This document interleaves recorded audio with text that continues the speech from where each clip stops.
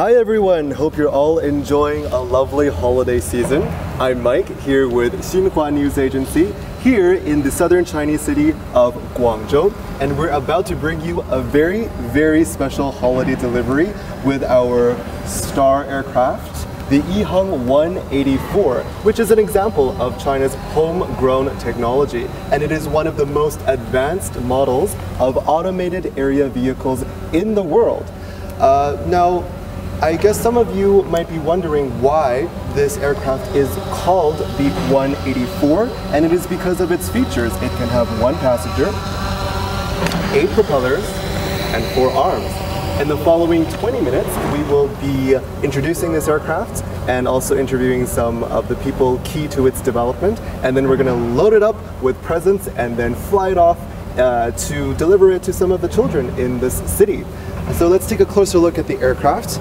I was just telling you guys how there are 8 propellers. They're very long and sleek, and each one of them are around 1.6 meters. So if you can see, it's roughly around the length of my arm, or half of it. And then we have blinker lights on all of the 4 legs, and I'm pretty sure it's adjusted to holiday mode right now, so it's like green and red. And then let's have the camera follow up to the headlight here, and you can see made by Ehang and created in China.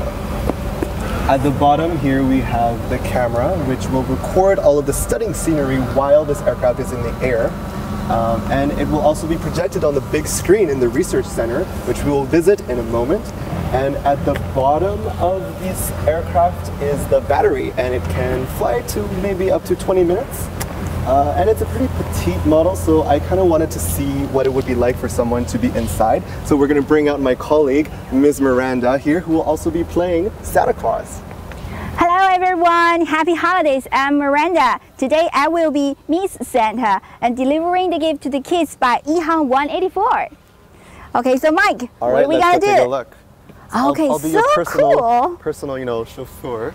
Okay, so open this luxury never seen this before. It's such a cool drone, but it seems pretty small. Can I fit in? I'm pretty sure you fit in. Okay, let me try. Are you excited? Yeah, I'm so excited because, finally I can upgrade the sleigh into this kind of automatic aerial vehicle. I'm pretty sure you're tired of all the reindeer, so hop on in. Okay. Careful there, Santa. Let me see. Okay. It's pretty small. So this is the 1 passenger seat here. Wow, I can see. It just fits 1 person. Make sure you buckle up. Yeah, there is some seatbelt here. You can just tie it up. Okay, it's pretty like the fly airplane. It looks like one of those, parachuting seatbelts. Yeah, it can be safe when you just fly into the air. Okay. As we can see here, there is no steering wheel. What we have is a surface pad that we can put on or take off, and this shows the control screen. Miranda, can you tell us a little bit about what you see? Yeah, actually, what I can see here is pretty empty around here, just 1 surface pad, and on the screen, there drone's model, and we'll see all the functioning parts of the drone, and also on the right side, you can see those map around this area. Yeah, so I think it's like a satellite image, don't you think? Yeah, I think it's satellite image, definitely. Yeah. Does it feel warm inside? It's pretty warm and cozy. Yeah. Actually, Mike, how about you try? Sure. Yeah, I think it will be much challenge for you because you're much taller than me. Ooh, I'm nervous. Okay. Let me see. Okay. All right. Oh, thank you, Santa. Nice try. And now I'm gonna try. It's Mike's turn. Okay, because Mike is about 6 feet tall, it will be very narrow for you. My mic. Watch out your head. Okay. Ooh, it's pretty warm inside here. Uh-huh. And I remember one of the features is that it'll have air conditioning. So if we're gonna fly this over the Arctic, it'll be really warm. If we fly it over the tropics, okay, so you're fitting in. Okay, well this is a pretty cool scene. You can adjust the brightness, you can adjust the temperature, and there's like a fan, and it shows you the distance to your destination, how high you're flying, and also there is a battery under your seat. you know, there's a battery for this drone. Yeah. Yeah, yeah. Do you know I how much mentioned it can stand? Yeah, as I mentioned earlier, there's a battery underneath this vehicle, and it can fly up to around 20 minutes. Okay, I got it. So, here, I'll just show you what the pad looks like when we take it off. So this is the surface pad. Okay. Right, so this is pretty much showing the same thing on the big screen in the research center. You want to take this? No. How about you just leave it here? you just buckle it up and try something else? Okay. Oh, we're going it for real this time. You can try. I'm sure it's the first time. Buckle it up and my waist is fatter than yours. so I will what's close going the on? door. What's going on? Okay, bye. No. Have a good journey. Fly up to the air. I'm so scared. Miranda, Santa, come back. Have a great Christmas. Santa, Okay. rescue me. I'm just kidding. Oh, scared me for a Don't be moment there. afraid. Okay. All right. So I can get it. So actually, if you take out the pad, you can just control the drone outside of it. Oh, I pressed something. It just Okay. So actually, it can be an unmanned drone because you can just pick up someone and control it from long distance. Okay, careful. Ow. Oh, the microphone. This dropped it. Okay, I will get it. Ooh. Yeah. It's so good to be short like you. Okay, thank you. So actually, I will get some presents for the kids, and I will take it back. So yeah, here's the time to Mike. I'll show you the trunk. So we're gonna load up. Bye. See you later. Bye, Santa.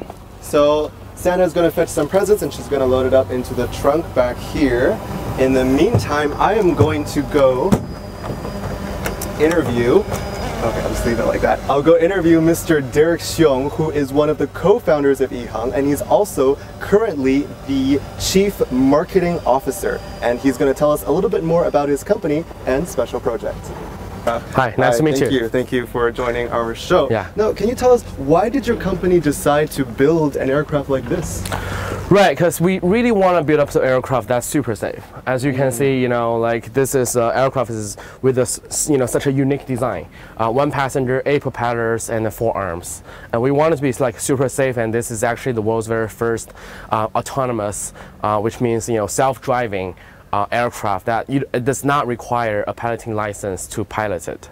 Now, I'm glad you mentioned safety, because I'm sure that for many of our viewers, the first thing that they would think of when they see a vehicle like this is, what are some of its safety features? What have you guys done to make this, safe? Right, so compared to the traditional helicopter, which comes with 1 propeller, as you can see, the 8 propellers provides much extra power, and also provides extra redundancy during the flight, which means when you, let's say, in a really small chance of, situation where you lost the power of 1 propeller, you still got 7 propellers to back up. And that's how we make sure, it's extra, safe during the flight. All right, you hear that, everyone? I feel safer already. And how does this aircraft size up to its foreign competitors? Right, so this is the world's very first, so we don't see much competition. It's more about, it's still like a blue ocean here in this area. So there was several companies around the world doing similar concepts, but with this, very unique design, I think we're the world's very first one. Awesome. Yeah. And I heard you have a pretty cool research and command center. Yeah, that's actually the world's very first command and control centers for drones, and let's go and check it out. All right, thank you so much. Now, as you can see, I have those Christmas gifts here in my hand, and I will deliver it to children by the Ehang 184. And here is the truck on Ehang. This drone is cost 300,000 US. And here is a truck, a little box inside. I put this bag inside, close it up, and push it. Okay, locked. So my job has done. And now let's see how is Mike doing in the control center. All right, welcome back to this very special Xinhua holiday delivery. Here we are in this, what I believe to be the launch room. Do we have an official name for this room? Yeah, it's a command control center for drones, for all the Ehang drones. Oh, nice. And can you give us a little bit more detail about what goes on in this, magical place? Sure. So if you can take a look here, we got a huge screen here, and that's the big display to display all the information, all the information from our connected drones, and on the right top part you can see what the drone is viewing, and all these views, all these live camera views from the drones as well. And here you can see the altitude, the real-time speed, and the health level of the sensors, like such as the gyro, compass, barometer, GPS. So basically from this command control center, you can tell like what's happening with the drones, in the air, and it can also send out command control signals to the drones to, to take off, to land, or to make the drones to fly to its, destinations. All right. So if I'm getting this right, so this one is that a satellite image? Yeah. That's a satellite image, and that's like the real video footage. Oh, and that's the real. What about those two screens down here? Yeah, that's the live camera recording from the room and from the outside as well. Yeah. I see.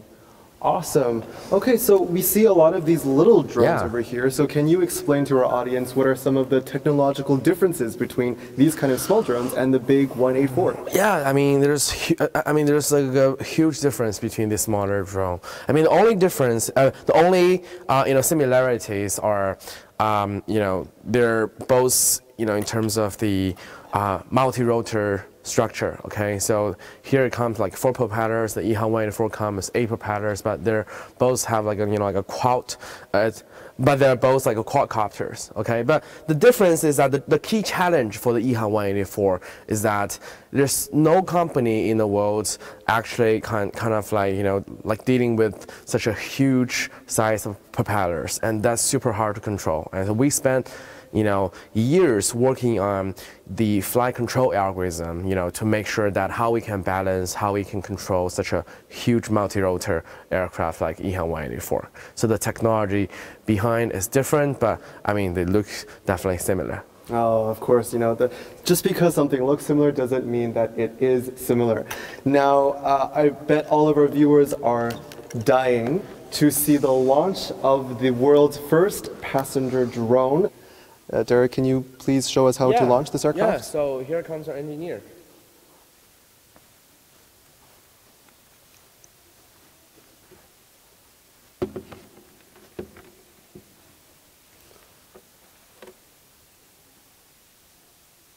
Our Ehang engineer hard at work, preparing the launching of the 184 live on Xinhua. So Derek, can you explain what is he doing right now? He's drawing the blue. Yeah, now like he's setting up the the pre-planned flying route for Ehang 184. So the Ehang 184 knows like where it is heading to, how high it's supposed to flying. Oh, I see. And because you can see this whole satellite map here on the computer screen, right? So yeah, basically we're making the flight plan. All right, I see the propellers launching.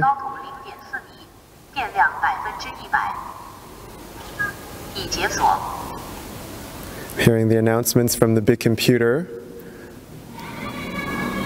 Oh, the motors are going. Wow. Wow, will you look at that? Everyone, look on the big screen. The Ehang 184 has taken flight. Derek, this really feels like we're living in the future. Yeah. When I was a kid, I really wish there was a flying car full of presents that would just descend from the sky. These kids are really lucky. Essence, yeah. Was that part of the inspiration? Yeah. One part of the inspiration was because one of the so the 2 coaches, the piloting coaches, are our founder, Mr. Hu, died during a flight accident. So that's kind of inspired us to think about if there's a possibility for us to make a safer aircraft. All right. So what I'm hearing is that the mantra of your company is safety first. Yeah, definitely. So now you can see the Ehang 184 is flying to the direction that like the preset flying route before, like we said just now. And how far can this aircraft fly within the reach of the launch center? So, I mean, it doesn't matter. I mean, the launch center can be in Guangzhou, and Ehang 184 can fly anywhere in the world. So, it's a global system. Yeah, it's a global system. It uses the network. It's use the internet, and the thing is, like, per charge, Ehang 184 can fly up to around like 30 kilometers. And now you can see all these views are from the inside part of the Ehang 184, and all these live videos are being transmitted back to this command control center real time. And what are some of the planned uses for this aircraft? Right. So we worked with one of the company called Long Biotechnology in the U.S. To transport human-made organs, and also for patients. Okay. So for like emergency rooms, if there's traffic, then to avoid traffic, to make it faster and save lives. Wow, that's a very noble cause. The other things, like we work with the Dubai RTA, the Dubai Road Transportation Authority. Together with them, we're building up the world's very first, the flying taxi, kind of like a transportation city system in the world. Are there any current legislation or regulations regarding this area? Yeah, because Ehang 184 comes with such a new structure, so wherever we go, we kind of need to work with the local regulators to create standards, like new standards for for new kind of aircraft like Ehang 184. So that's that's how we work with Dubai RTA as well as the China CAAC, and also US with the state of Nevada together to build up new standards, and to working with regulators and think about how we should regulate and what kind of standard we should come out with in the future for aircraft like this. Oh, I see. And how long do you think this process will take? Well, it's gonna take some time, but I think along the way, but that does not mean that we will not be able to have a chance to test it out or let's say partially commercialize it. So I think it's still gonna it's definitely gonna be a long-term plan, but we are already testing every day here in Guangzhou in China. I see. Now I see that the 184 is just about landed. Oh, and there's a smooth landing. We see the camera fixing on the floor here. Awesome. Okay, let's go outside and deliver the presents to all the children. Great.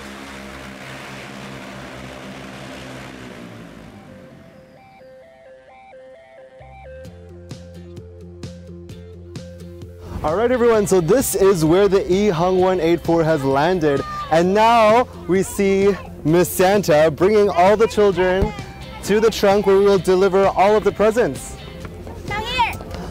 来，小朋友了，小朋友，这边有礼物。来这里。我早上起来，Here's the present。不用看了。As we've been iterating earlier, this is the world's first passenger drone, and we've just done a live broadcast for the Xinhua social media platforms. And now all of the children are getting their presents. Did you guys see the drone coming down? Yeah. What did you think of the drone? So good and fun and looks so good. Oh, awesome. What's your name, buddy? Alistair. Alistair. Okay, what does the drone remind you of anything? Maybe some movies that you watched? Star Wars movie. A Star Wars movie, that's right. This is a very sci-fi feel to it. All right, thank you guys so much for joining us. Hope you come and look at our platform in the future. And again, this is the Ehang 184, the world's first passenger drone. All right, thanks for watching Xinhua's live broadcast of the special holiday delivery made by the Ehang 184. Let's end with some more clips from Ehang. Happy holidays, everyone.